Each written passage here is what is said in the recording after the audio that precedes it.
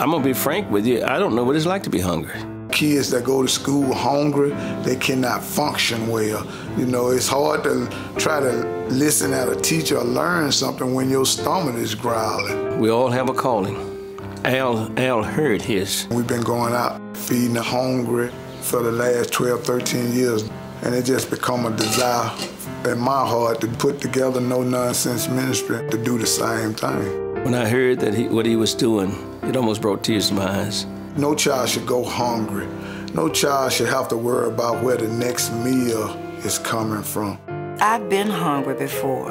I know what it's like to wake up and not know where your next meal is coming from. When I experienced hunger, it was just miserable. I was embarrassed to let people know that I was hungry. It's hard to tell a person you know how they feel to be hungry when you ain't never been hungry. See, I done been there and done that, so I know. I can imagine and I know exactly what most of those people out there going for. Eating out the garbage cans, eating out the dumpsters, begging for food. Everybody that's hungry is not homeless. One family, a lady, she had like 3 or 4 kids, and she was willing to let us know that she just can't make ends meet. It's a question of should I buy gas, or should I buy some food, or should I buy my medicine, or should I buy food, or should I keep the lights on? Some people feel, now it's just my personal opinion, that they saying, well, those people could do better if they want them. Not necessarily the case. Maybe some of them out there could, but who is us to try to judge who can do better and who can't do better?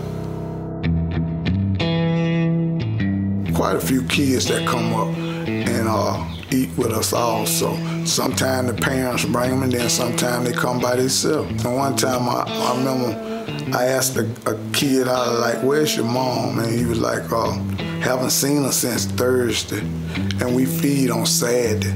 Thank goodness for Alvin, that he came in and stepped up to feed people, to care about people, and, you know, just be there for them. Keep the line moving, please. Yes, Alvin is an inspiration to me.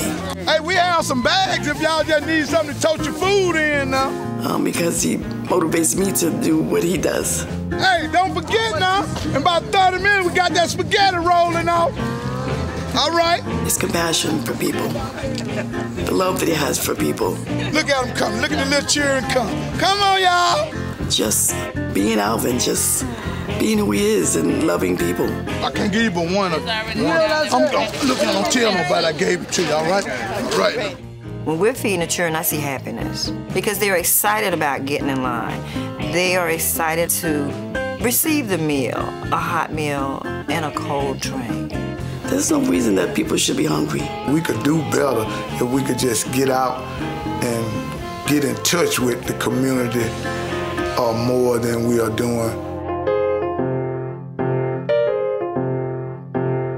When I hear the word hero, it's someone that goes out saving lives, as in, say, a paramedic, or a police, or a fireman. You can see the glow in the people's eyes, and they can see that he's concerned about them. I'm glad to be standing beside the CEO and the visionary leader of the No Nonsense Ministry. I see us someday being in a building where we can just truly feed large numbers of people. Our biggest thing is how can we do more?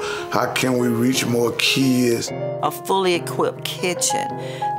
We're just gonna go big. You know, I have a vision of No Nonsense being as big as McDonald's on every corner. He's making a difference, I know. I don't consider myself a hero. I just consider myself doing a humane thing, as just doing what I do, going out helping people.